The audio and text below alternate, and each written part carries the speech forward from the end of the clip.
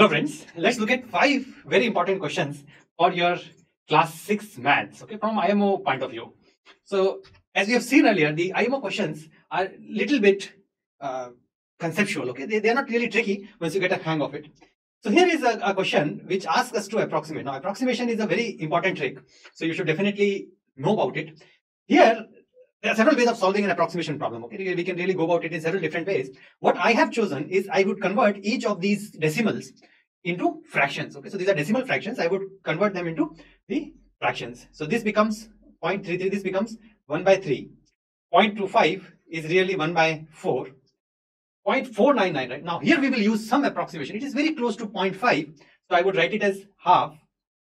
0.125, this becomes 1 by 8, okay, so you should just know it, right? Think about it this way: 0.25 is 1/4, half of 0.25 is 0.125, and therefore it is 1 by 8. And then of course 24 remains 24, so we can write this entire fraction as 1 by 3 into 1 by 4 into half into 1 by 8 into 24. And of course this 8 3s are 24, so these 3, 8 and 24, they cancel, and we are left with 1 by 8. 1 by 8, like as we saw earlier, is 0.125. And so we are very simple. If you indeed go about it in a very systematic fashion, if you go about it in a systematic fashion, it's simple. Now here what we are saying, what are we given? We have been given a rectangle ABCD, so that is pretty trivial, okay. There is a rectangle ABCD, we have seen several rectangles. The question asks us, if the length is increased by 3x, if I increase the length by 3x and the breadth is decreased, and decrease the breadth by x, then find the new perimeter, right? So the first thing which we should really understand here, that which we should strike to us here, is what indeed is length of a rectangle and what is its breadth, right? I mean, should I call this length, right? Of course that would be wrong, okay. So whenever a question is given like that, what you should understand is length is the longest side, okay. So the longer side of the rectangle is said to be the length, the other one becomes the width or the breadth. Both are one and the same thing, so we'll just write this as b, okay. That is very important to understand. So that is the first thing, it becomes clear right here.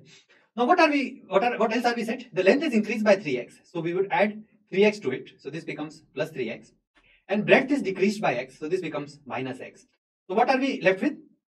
We are left with 7x plus 2 here, okay. On the length side we have 7x plus 2, 3x plus 4x becomes 7x plus 2, and on this side we have 3x minus x, which becomes 2x plus 1 on the breadth side, okay, and this becomes 7x plus 2. So now that much is clear. Now we are being asked the perimeter. So what is perimeter? Perimeter of a rectangle, or P, is equal to 2 into L plus B, okay, which is equal to 2 times length. Length is 7x plus 2, this is the new length, okay, this one right here, and 2x plus 1, this is the new breadth. So 7x plus 2x is 9x, plus 2 and 1 is 3. So this becomes 9 2s are 18x plus 6, and of course we have our right answer. So the right answer here is A. Now this is a very good question. I mean, those people who have been exposed to farm, who live in farm or around farms, would appreciate this. There are total 312 ducks, and then hens and pigs in the farm. So this is the total number, okay. It doesn't mean that there are 312 ducks, okay. It is the total of ducks plus hens plus pigs. So we would write it as ducks plus hens plus pigs, and the total comes out to be 312. This is what we have been given. Approach is very systematic. Word problems, read it very systematically, read it. All 32 pigs were shifted from the farm to another place. Now there we have been told indirectly the number of pigs, okay, indirectly. This is the key, this is the trick here. It is given indirectly. So there were 32 pigs which have been shifted to another place. Now ratio of ducks and hens is given, okay. So let's first try to find out, if the pigs are 32, then ducks plus hens is 312 minus 32, and of course this comes out to be, if you calculate it, this comes out to be 280. Very simple. So far it is easy. Ratio of ducks and hens is 3:2. So we are also being given ducks is to hens is equal to 3:2. So if I assume that the ducks is 3x, okay, then hens becomes 2x, because then the ratio of 3:2, x and x would cancel. So if the ducks is 3x, hens becomes 2x. Very simple.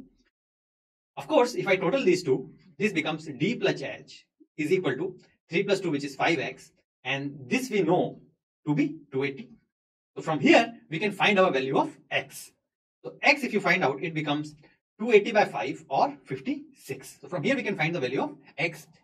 Now, since we know the value of x, we can substitute it here and also here, and then we can arrive at the value of d and h.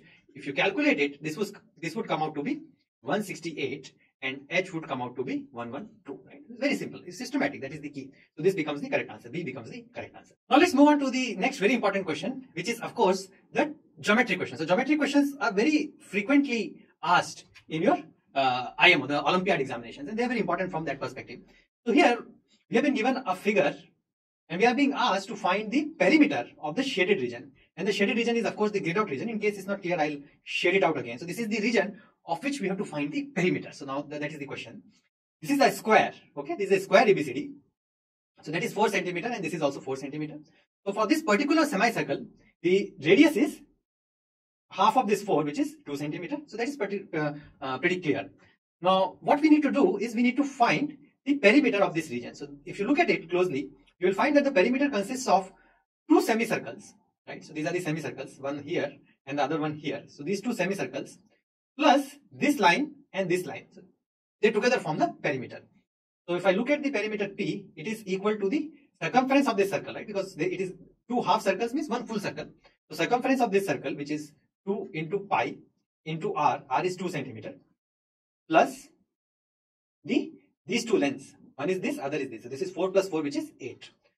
If you look at it, this becomes 4 into pi. Pi is approximately 3. It is 3.14, but let's just take it to be 3 for 1 second. And then 8.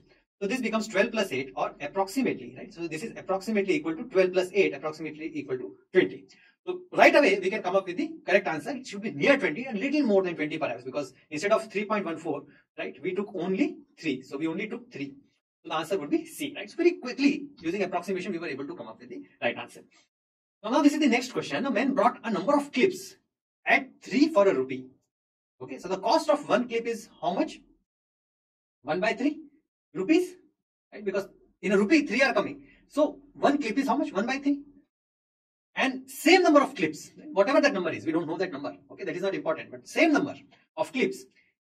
Some of that, so there are total number of clips we have. Half of them have been brought at this rate, 1/3 rupees, and the other half 2 for a rupee. 2 for a rupee means half rupees per clip. Right? So these are the 2 rates. Half of the clips have been brought at 1/3 of a rupee. Half of the clips have been brought at rate of half rupees. Okay. Now, if you look at it, what is the average, right? Because the number of clips is half. Half have been brought at this rupees, half have been brought at half rupee. So if you, what is the cost? Average cost of a clip, it is half plus 1 by 3 divided by 2. Because half of the clips have been brought at this rate, half of the clips have been brought at this rate. Therefore, their average would be average of these 2 rates, which is half plus 1 by 3 divided by 2. That is the formula for average. If you calculate it, this comes out to be 3. So 3 would go here, 2 would go here, then we multiply these 2. So this becomes 6, and then 3 would go here. So 3 plus 2, this becomes 5 by 6 divided by 2, which is equal to 5 by 12. So that is the cost per clip, average cost per clip. So this is the per rupees per clip. Okay. So for 12 clips, what would be the cost? It would of course be 5 rupees. Right? So 512 is per clip. So for 12 clips, you multiply it by 12 and the answer would be 5 rupees. So that is the cost price. That is my average cost price. Now I need to make a profit of 20% on it. So 20% of 5 rupees we'll calculate. So this comes out to be 20 divided by 100 into 5. If we calculate it, this comes out to be 1 rupees. So that is the profit. 20% of 5 is 1 rupee. So that is my profit. So what would be the selling price? Selling price would be 5 plus 1, which is equal to 6 rupees. That is the answer. Again, the trick here was to realize that we need to calculate the average cost. So this first step was the real thing here, the average. So this is what this question was testing. Hope these questions are pretty clear. If you have doubts, don't hesitate to leave them in comment and practice, of course, right? Practice. The link is given at the description below. Thank you very much.